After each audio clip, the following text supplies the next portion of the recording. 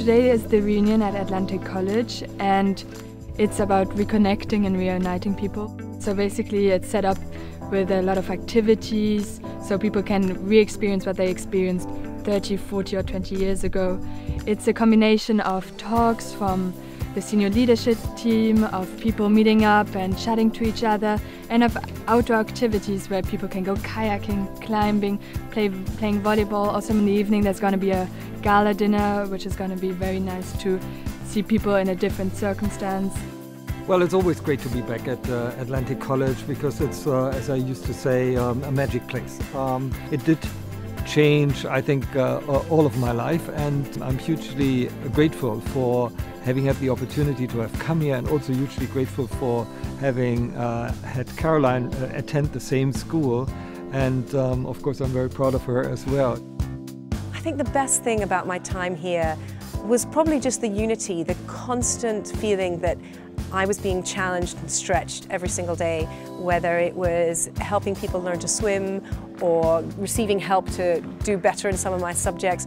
That intense pressure cooker of incredible people in such a small, incredible environment. I've never had that since, and it was such a privilege to have been able to take part and be here. You know, the most exciting thing I found about this college was the diversity of the college. The wide, variety of cultures, people, ethnic groups. It's made me less xenophobic. So, and I think that's actually great because it contributes to world peace, understanding, and it helps to build goodwill amongst the various people that make up this planet.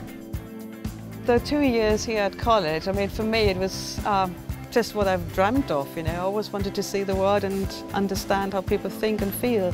And if I see how many UWC students I'm befriended with now, and they're either from my year or other years, they're 25, they're 20, and they're really close friends. So it's not just the bunch you were close to during those 2 years, but it's an open world and you can reconnect. Today is exceptional. It's not just reliving the past.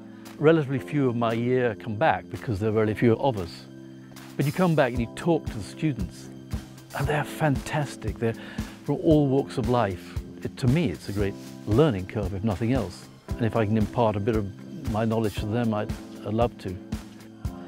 I wouldn't be a better human being if I hadn't had the opportunity to come here at age 16. Just doing what you can. The little bit, it's not always about money, it's about what you can do to help your community and the kids who we allow to go to these wonderful schools. The world needs more enlightened, more aware people, so you're helping the greater good. One of the best things about reunion is to come back and to really remember that most of us would never be the people we are today without the school, and everybody deserves an opportunity for that, and for that we need to keep giving back.